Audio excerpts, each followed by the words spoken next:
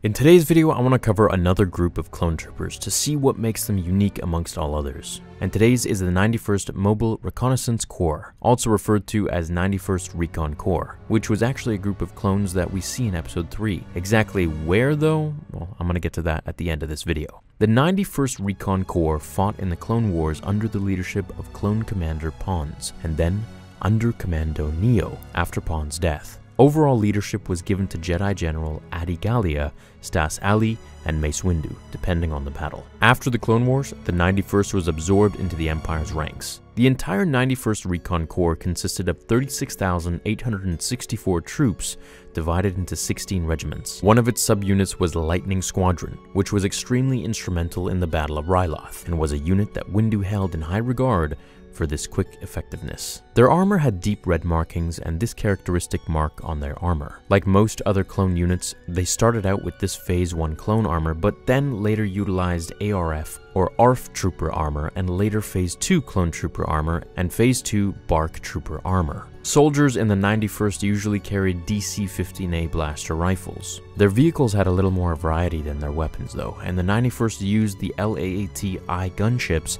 and ground vehicles consisted of walkers such as all-terrain tactical enforcers, all-terrain recon transport, and BARC speeders. At times, members of the 91st Recon Corps were also present aboard the Venator-class Star Destroyer Endurance. The 91st fought in a ton of battles during the Clone Wars. One of their first battle was the Battle of Ryloth, where they fought under the direction of General Windu to liberate the capital of Lesu. Here, the Lightning Squadron took out a bunch of droids to allow Windu, Stack, and Razor to join with the Cam Syndulla, a Twi'lek leader, to take out the rest of the droids on the planet.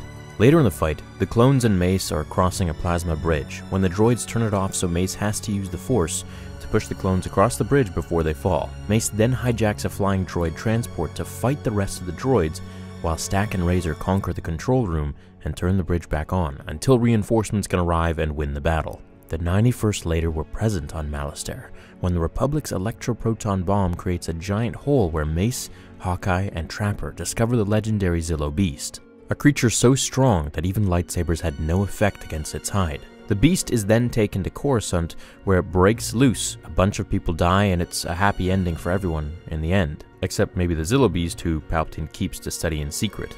I wonder if we'll ever see it again. Moving on to one of my favorite parts of the Clone Wars, when young Boba Fett tries to kill Mace Windu aboard the Star Destroyer Endurance. Fortunately for us, Fett doesn't kill Windu, but crashes the ship on planet Vancouver. Most of the crew evacuates, but Fett, with the help of Aurra Sing, Bossk, and Castus, capture Admiral Killian, Commander Pons, and one of the naval officers. Sadly, it's here that Aurra Sing executes Pons, which leads to Neo taking control of the 91st. The 91st's next stage of action was the Battle of Patuna, now under the direction of Jedi General Adi Gallia. Their ship is attacked and boarded by General Grievous, who has a pretty cool lightsaber fight with Jedi Adi Gallia, but he defeats and captures her along with most of the 91st that are with her. Fortunately for them though, Plo Koon and the Wolf Pack save them, but not before Grievous runs and hides like he always does. At least Gallia survives the encounter, only to be killed later by Savage Opress. Later in the war, the 91st Recon Corps again served under the leadership of Mace Windu in the campaign for Anaxis shipyards,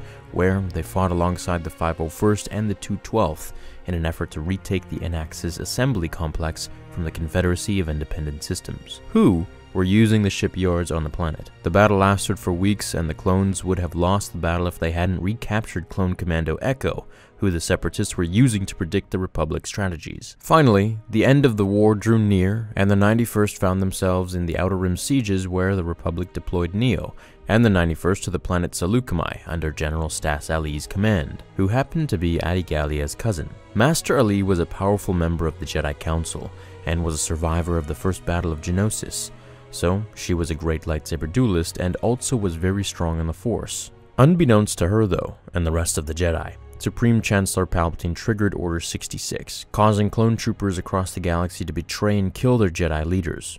Because of the order, Ali was executed by Neo and another 91st trooper while on a speeder bike patrol. She never even saw it coming. So that's where we see the 91st in episode 3. After Order 66 and the transformation of the Republic into the Galactic Empire, the 91st Recon Corps continued to serve in its ground forces. Beyond that though, we haven't learned much more about what happened to them, so maybe we'll have to wait to find out more. What do you guys think? Neo is a pretty sweet character, and it's pretty disappointing that it's him that kills Master Ali. Not as disappointing as Cody and Obi-Wan, but there are a few things that are. So, let me know in the comments below which was your favorite 91st battle. Hope you enjoyed this clones video, have an awesome rest of your day, and remember, the Force will be with you, always.